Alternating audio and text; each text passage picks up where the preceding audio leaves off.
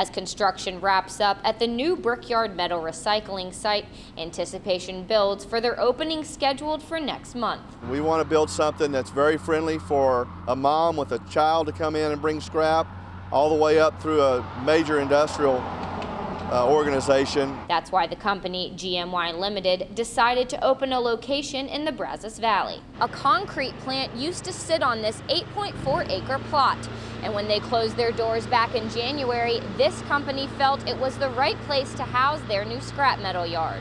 Anyone can come here and drop off their scraps, but Brickyard does have a routine to make sure the scraps aren't stolen. Anybody that brings any type of product in for sale in our facility, other than probably cans, you're fingerprinted, you show your driver's license, and we take a picture of you and the product you've brought in. That way there's a trail for police to follow to track down thieves, who usually steal copper. It's one of the most expensive items out there, so they're going after that $3 a pound item. Though the prices change regularly, since metals like gold are commodities, the market for scraps is growing. We like to say we're as green as it gets, because we're recycling and we're saving resources. Reusing metals and paying a fair price for the pieces. Jenny Walsh, KAGS HD News.